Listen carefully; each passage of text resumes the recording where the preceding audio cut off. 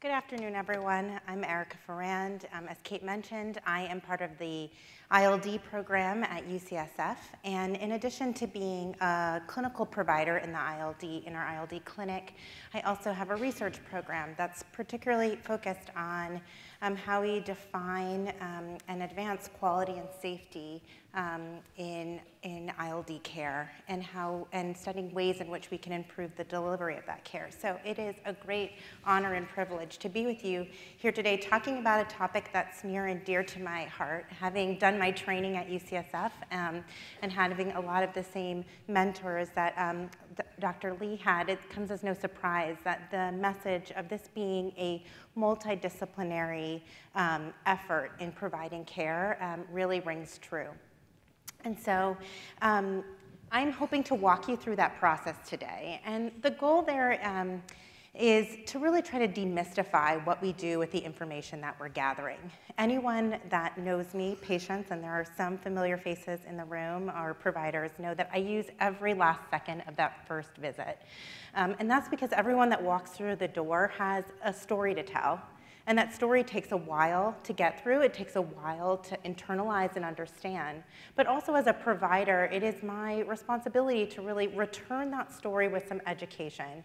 And part of that education is giving patients and caregivers a roadmap for what we're going to do with the story you just told us, for the types of studies we're going to ask you to get, and what we're going to do with that information, and how the next few months and years are going to play out.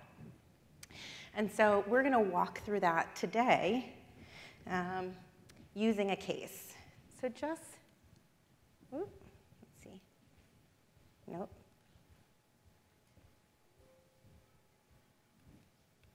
There we go. Okay. First of all, why do we use a multidisciplinary approach? And the long and short of it is because making these diagnoses are hard. So just to take a minute to get a sense from the audience, how many patients here were diagnosed with pneumonia or some other lung disease, COPD or asthma, prior to getting their diagnosis of ILD? Can I get a show of hands? Okay. And then how many people saw more than one provider about their respiratory symptoms before they were diagnosed with ILD? More than 2?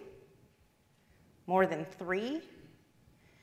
So that really shows that making these diagnoses can be hard. Just landing on a diagnosis of ILD can be challenging. And then deciding the type of ILD is even more nuanced and at times imprecise. And so, and the reason for that is because we take information from multiple different domains, right? We're asking you about your background, your exposures, your family history. We're looking at your breathing tests, your imaging, sometimes pathology. And that information is reviewed by experts who live in different parts of the hospital. And on any given day, there aren't a ton of opportunities for crosstalk. But what we've learned is that when we have more information, the diagnostic accuracy or confidence improves. And that when we have opportunities to talk with other providers, sometimes that diagnosis will change. And that, again, that confidence improves. And so because of that, professional societies have made a multidisciplinary conference where we sit down and review those cases with all of those providers with different types of expertise involved, sort of our gold standard for care. So that's the what. Here is a little bit of the nuts and bolts. So who's involved in it? The people, so that generally are expert ILD clinicians. So those will be your ILD providers, generally pulmonologists. We have our radiologists who will look at the chest imaging, pathologists, and then in any given institution or day-to-day will vary within a given institution, we'll sometimes ask other subspecialists to be involved, and that may be rheumatologists, it may be thoracic surgeons, it may be some of our lung transplant providers or gastroenterologists. All of those people are to provide additional information about the case at hand that may be relevant in making a diagnosis and coming up with a management plan. What are we reviewing? Well, we're reviewing all of the information that we've now collected in your visits and from all the diagnostic studies that we've heard about so far. And so that's the clinical information that we'll go over in a minute. It's your laboratory results, it's the pulmonary function test, and then it's also looking through those images in detail for patterns and looking at your biopsies in detail for patterns. And the goal traditionally has been to arrive at a diagnosis, to come to a consensus on a specific diagnosis. And if we can't reach that, to figure out what are the next steps or the additional information we need to reach a diagnosis.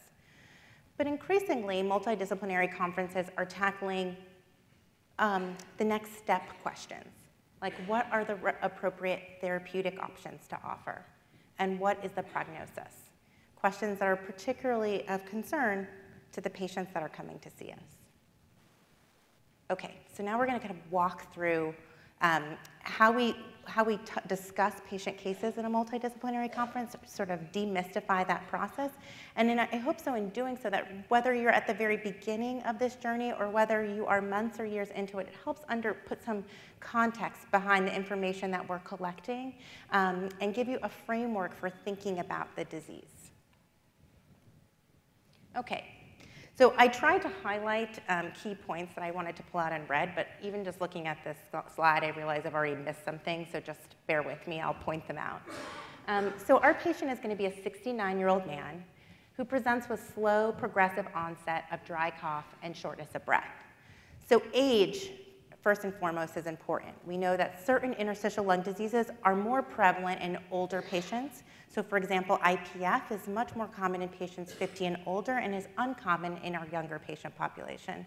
Conversely, there are diseases that we certainly see more commonly in our patients that are younger. So connective tissue disease, ILD, LAM, these are diseases that we tend to see in younger patients. There's differences in men and women in terms of the distribution of those diseases. So your biologic sex also plays a role.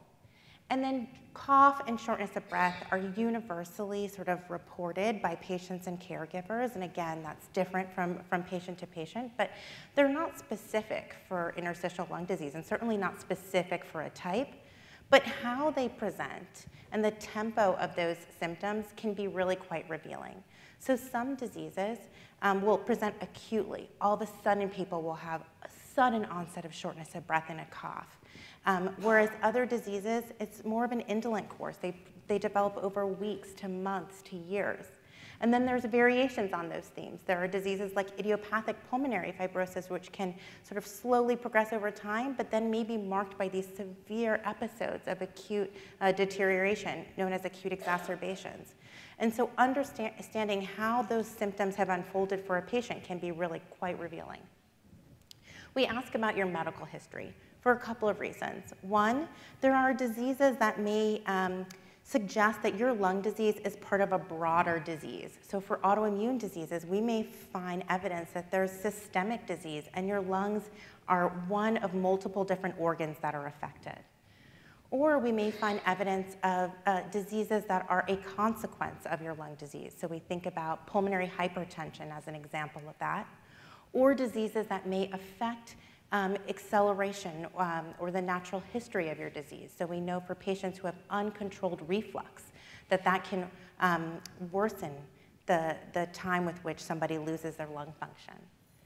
And then we also ask about diseases where the management itself has been linked to interstitial lung disease. So an example of that is atrial fibrillation, where a medication, amiodarone, its chronic use has been linked to ILD.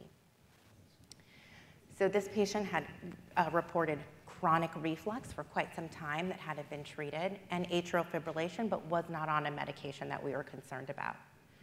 And then we ask about family history. We want to know if you have a genetic predisposition to developing an ILD, or if you have a family history of autoimmune diseases that may increase your risk for that disease subtype.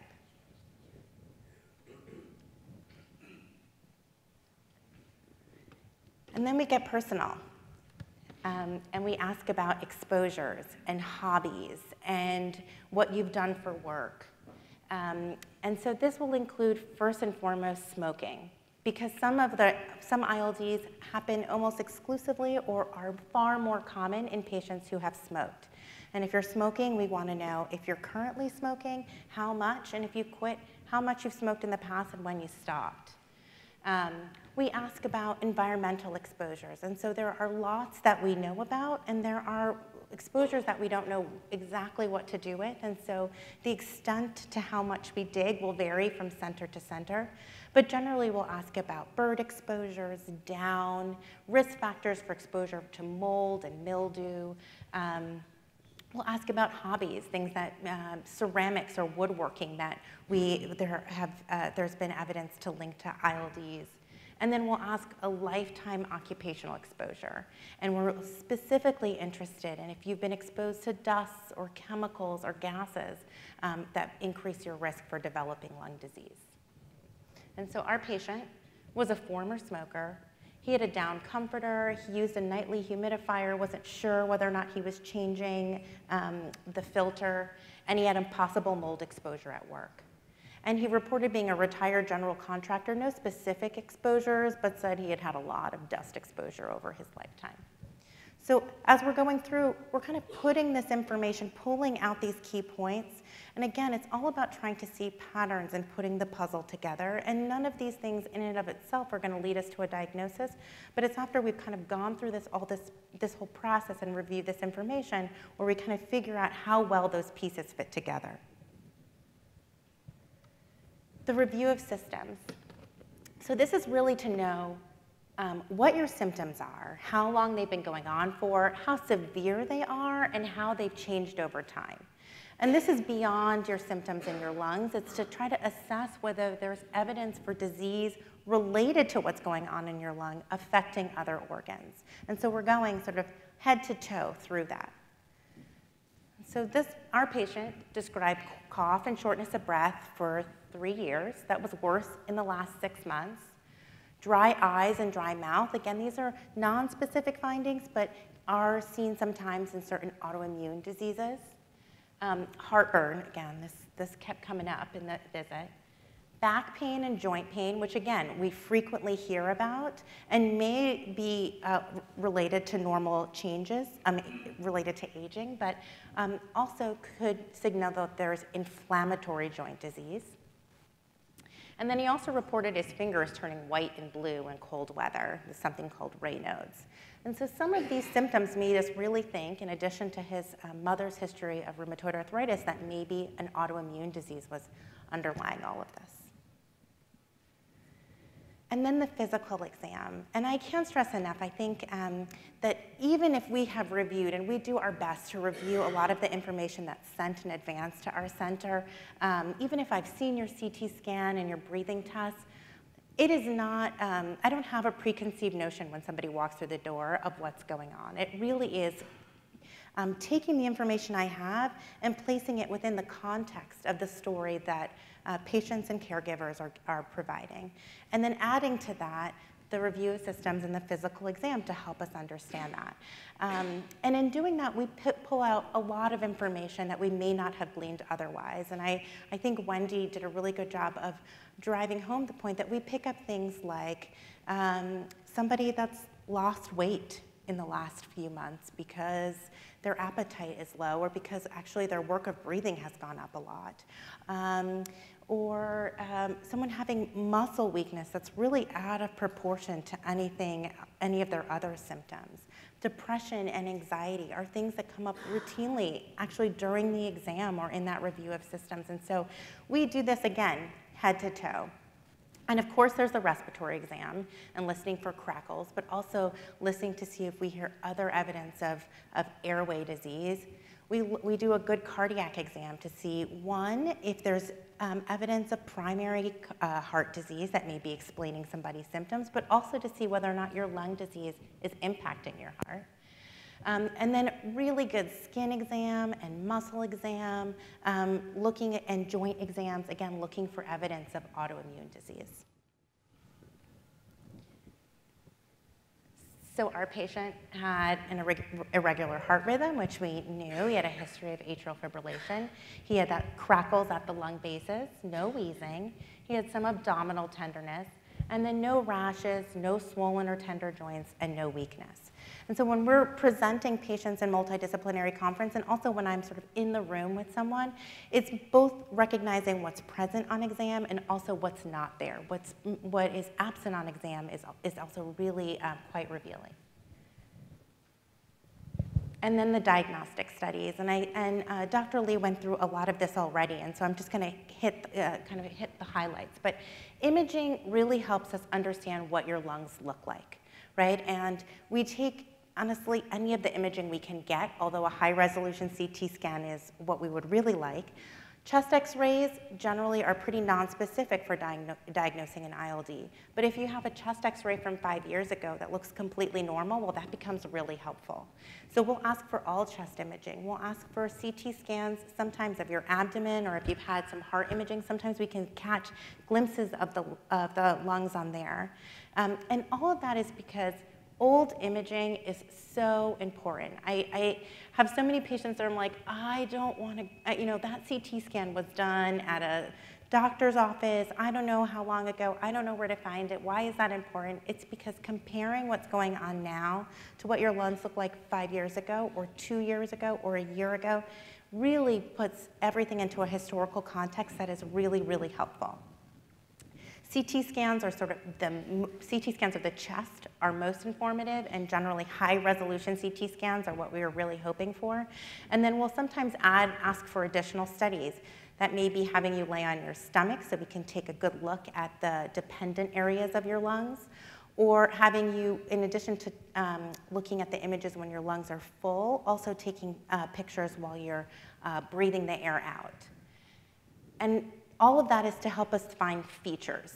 And the features are things that you've all read about on your reports that have crazy names like ground glass.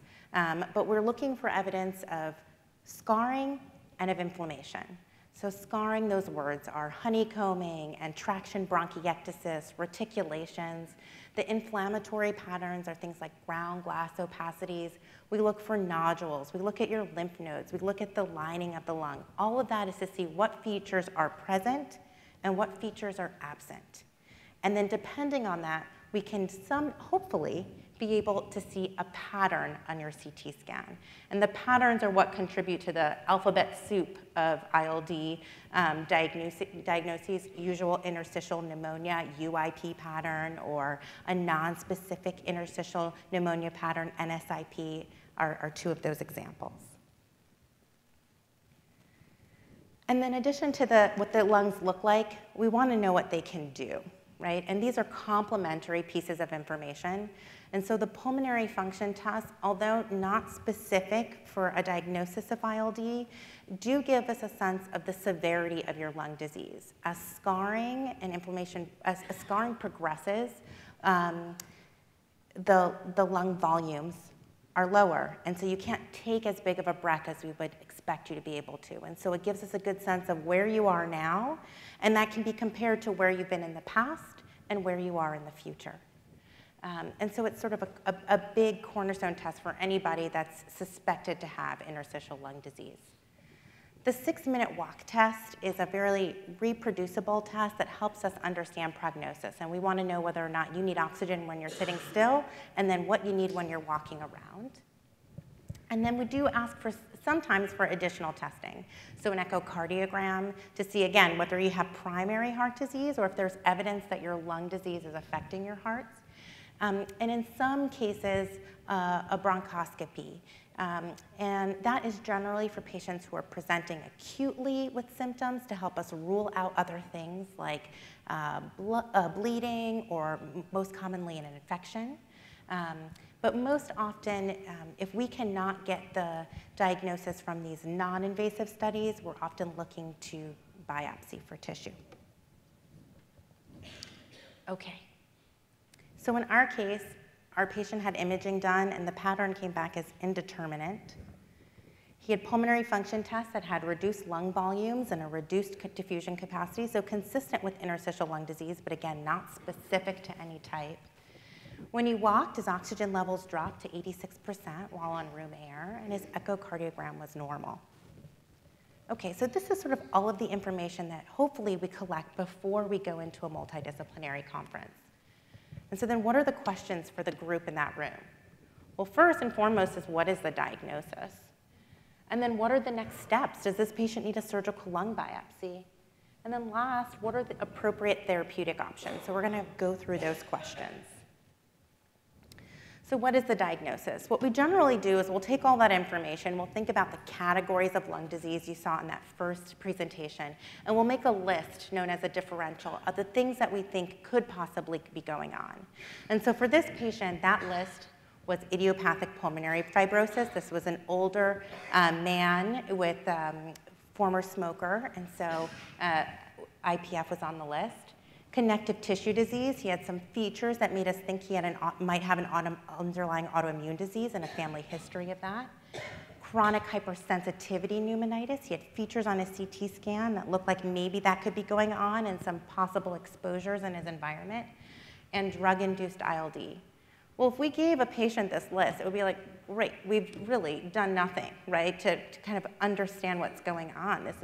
These diseases look very differently, their treatment looks different, their prognosis is, and so what do we do when we have a list that looks like this? And it's not uncommon that that's where we land. Well, we kind of circle back and we think about, is there history that we didn't get that would help us understand? Is there a medication that he took that I didn't get in that first pass? And a lot of times, centers will send you home with questionnaires where you're asked to kind of specifically think about medications or go through your home about all different types of exposures. And that really is to help us tease out this history that may get things off of this list or make the diagnosis much clearer. In his case, because we were thinking about a connective tissue disease, we sent blood work to look to see whether or not there was evidence of that. And then we thought about whether there was a role for additional imaging, whether he needed to be seen by a rheumatologist, and whether or not we were going to be unable to make the diagnosis with the information at hand and we would need more. In his case, going back and taking that additional history, he said, you know, when I got that CT scan, I had a cold. Actually, everyone in my house had a respiratory virus and I wasn't feeling well, and that's what prompted me getting that CT scan. And so we thought, oh, well, maybe what we're seeing, the reason why we can't see a pattern is because there's something acute going on at the same time. So we should repeat that CT scan. And lo and behold, when we did, the pattern, he actually had an underlying pattern, that acute stuff had gone away, and we saw a pattern that we considered to be a definite UIP pattern. We sent him for autoimmune serologies, the blood work, and it all came back negative, and so decided that we did not need to send him to see a rheumatologist. And because of the history, ruling out other possible causes, and now a definite pattern on his CT scan, we arrived at a diagnosis of idiopathic pulmonary fibrosis. So we made a diagnosis. We decided we didn't need a biopsy. What's next? And most patients, when we talk about therapeutic options, this is what they're thinking about. We're thinking about the drugs, right? What is the right medication? And I'm not here to dispel the importance of that. That is clearly quite important. And generally, when we're thinking about it, we're thinking about, does this someone who has a lot of inflammation? Is it someone that has a lot of scar? Is it someone that has both? And then thinking about the categories of medications we have to treat scarring and inflammation and what we think is going to be the most appropriate management going forward. And that's not always the management that somebody stays on, right? You can have complications from the medication. It may not work the way we anticipate it's going to do, but we're trying to give our best guess at what we think is going on and the drug that's going to control your disease. But in all honesty, medication is a really small part of all of the components of therapy. And I think Wendy did an excellent job at kind of going over them, but when I think about therapeutic options, it looks more like this. That medication is normally one of the first things we talk about because that's what people want to know, right? They want to know, we want to put them on a medication to try to control the disease. I want to try to keep your lung function as close to where you are now as I can. But we also want to help you live with the disease. And the medication doesn't really help you live with the disease. It's one component. And so what are the other components of that? Well, first and foremost, it's smoking cessation, if you're still smoking when you come to see us, and understanding why avoiding secondhand smoke is important. It's oxygen therapy. either now or preparing you for oxygen down the road. What that looks like, that's a huge life adjustment, and managing oxygen is something that takes some time to kind of get used to, and the earlier we can start that process, the better.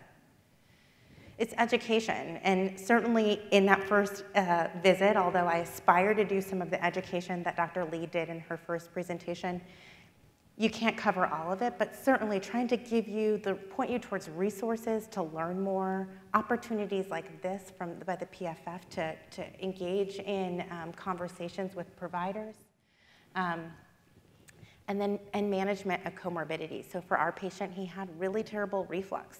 That was something we really needed to focus on if we wanted to have a better handle on his overall disease course, in addition to management of his IPF. Pulmonary rehab, being active, staying active, the education that goes along with that on how you breathe, how you navigate the world, how you find a community of people that understand and can help support you through this. Pulmonary rehab is sort of central to that. It's psychosocial support, right? That story that brought you into the office is the beginning of what is going to be a story that probably looks very different from the one that you imagined for yourself.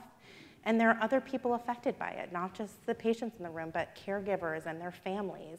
And so making sure that all of those people have support, palliative care and symptom management become an incredible resource for people. For many, it may be clinical trials. So it's not only thinking about the drugs that we have at hand, but also thinking about the ones that are coming down the pipeline that may change how we treat these diseases going forward. And then for some patients, lung transplantation. So my take-home points are really that interstitial lung diseases are challenging to diagnose, that the information that we ask you to gather, the detailed stories we ask you to tell and retell in the office, the exhaustive testing that we request, that information, the more data we have, has been shown to improve diagnostic confidence. And that multidisciplinary conference is really about exchanging that information with people who have different points of views of expertise and really arriving at a diagnosis that we all feel comfortable with. And that really is the starting point for making decisions about treatment and management. So I'd just like to thank the PFF for allowing me to come and talk to you all, and for you for being here. And look forward to your questions at the end of the session. Thank you.